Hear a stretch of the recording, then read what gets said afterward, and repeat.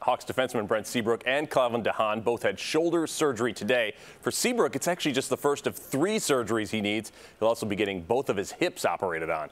The Seabrook news seemed to hit the team the hardest as they hit the ice for the morning skate today, and that makes sense since Seabrook has been a huge part of the Hawks' success the last 15 years.